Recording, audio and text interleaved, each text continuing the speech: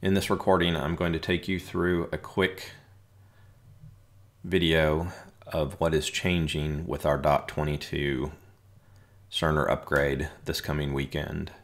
You'll notice that much of what you see looks very similar to what you have today. This is being done intentionally to minimize the education needed and to minimize disruptions to your work.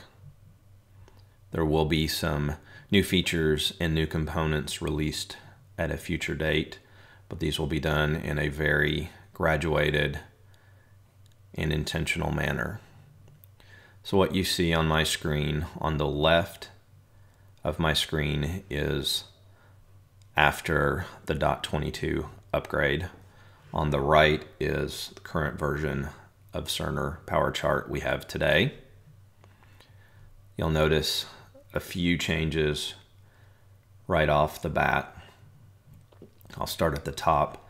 You'll notice some changes to the icons for tagging and chart search and your orders. Additionally, there have been some changes to the font size. You'll notice the shading is different in some of the different components, with a lighter shading in the new version.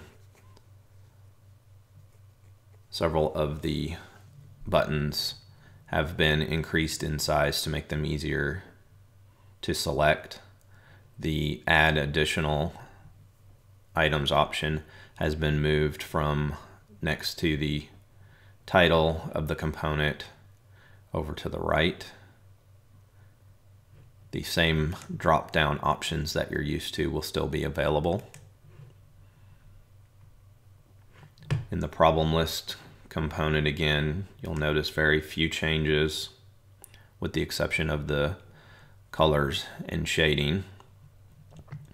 You will notice in the mock version you see HCC next to some of the problems. This will be a feature that we will be turning on in the very near future to help identify those chronic problems that also qualify as an HCC. There will be more education around this change coming very soon, but it will be a positive change to be able to quickly identify those problems that need addressing.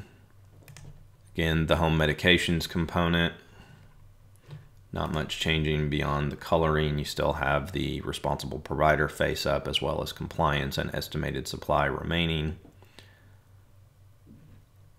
There is one change to the histories component. That is, the social history now defaults to the first tab. If you'll recall, in our current version, it is the procedure tab. You can drag and drop these around and they will stick now. Not much changing for health maintenance.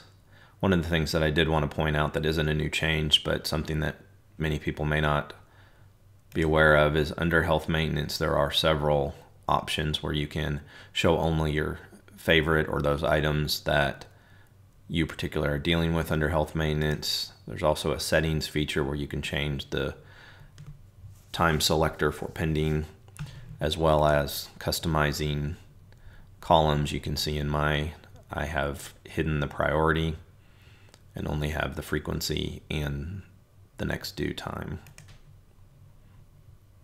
Nothing really changing in the patient education. It still works the exact same. Remember that under meaningful use and now MIPS, you do need to select from the suggested education. This is done based on the problems that have been added for this visit, as well as your chronic problems. Is on the checkout component.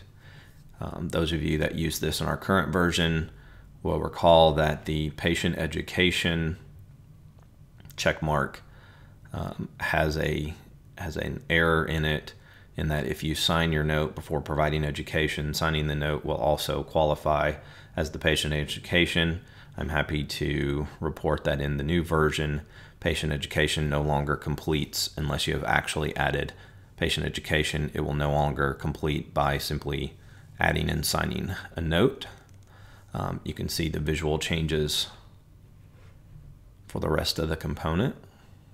The remainder of the components look very similar to those that you're used to today. So that concludes my quick tour through what's coming in the .22 release this weekend. There have been several other educational handouts as well as a couple other videos put together. If you have any additional questions or would like some additional information, please let your clinic advocate know, or feel free to reach out to myself.